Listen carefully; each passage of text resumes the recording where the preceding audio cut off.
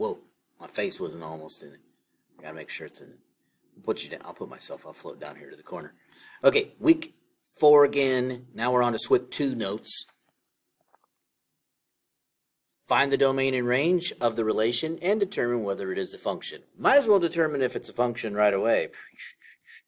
Drawn some vertical lines through there. Hey, looks like it passes the vertical line test. So it is a function. Well, that's the second part of the question. We do want to know about the domain of this thing.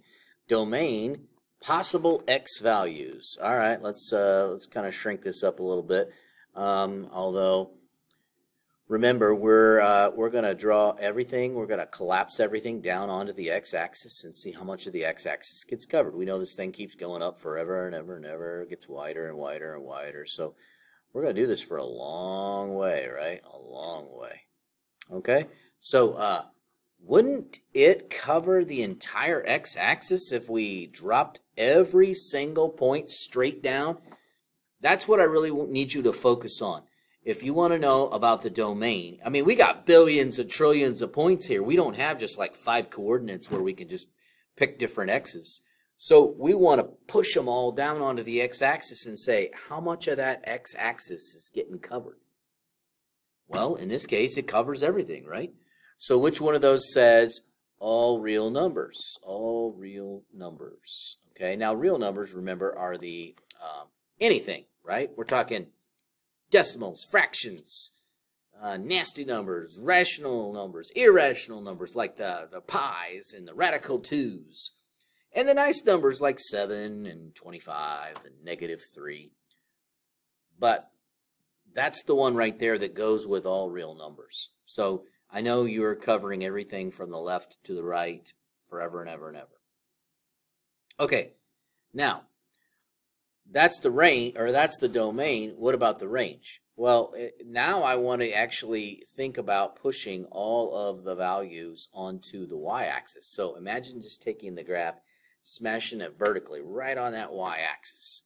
And when we do that, how much of the y-axis would be covered? Well, I'm hoping that you would see that it starts at 0 and it goes up from there. So how do we say that? We want to say y is greater than or equal to 0, right? Starting at 0 and then going up, up, up, up, up. Now, which one of my choices is that one? Well, if I take a look at this over here, I'm going to see that letter C is the one that we're talking about because it says everything bigger than 0 and it keeps going up to infinity. So that's the one you're looking for. Sorry for yawning. Okay, is the relation a function? We already determined that yes, it was. Okay, I already had that discussion. Okay, question 2. Is this graph a function, right? We got an absolute value function. We're going to do the same thing we did before, pass the vertical line through it. That's a definite yes, right? Because it passes. You do not have a vertical line that is hitting the graph more than once. Whoa. All right, now, not only are we, since we are talking about functions, we do want to throw in a story problem or two here. Recycled CDs Incorporated offers a choice of 5 used CDs for $27, with each additional CD costing $3. Write a cost function for purchasing 5 or more CDs. Now, let's focus on the function first. Ignore the rest of that stuff. When I go up, let's say I've got my, I've got in my hand, I got 7 CDs, right? Well, the first 5 are going to get charged $27. After that, each additional CD is going to cost me $3. So $3 times however many I have that are over the first 5. In fact, and this is, people don't always get this function right, but some people do.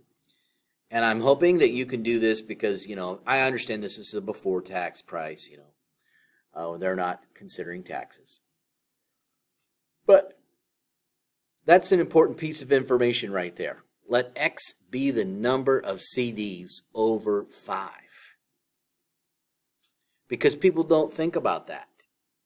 They don't say, okay, I got 7. Well, these 5 are going to get $27, and then these 2 over here are going to get charged $3. So when you get to this part of the question, what will the cost of buying 14 CDs actually be? A lot of people just put 14 in the equation. Well, they immediately end up losing on that particular question because they're not paying attention to what X is. So X is the number of CDs over 5. So 14 take away 5 means that we have 9 CDs that are over 5. So if we're going to use our function, 27 plus 3 times 9, which is 27 plus 27,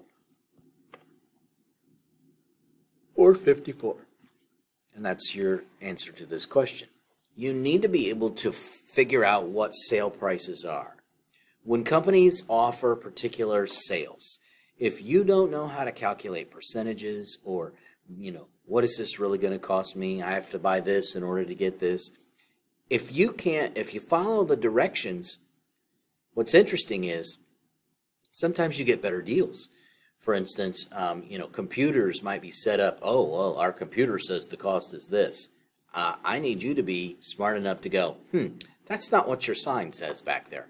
Your sign says this. The store should honor that and say, well, yep, it says that. We'll have to take that sign down because that sale ended. Well, hey, you advertised it. You should uphold your end of the deal. Anyway, I want you to be smart people and save yourself some money. Have a great evening and get on that next SWYK, and I'll see you in the next video. Bye.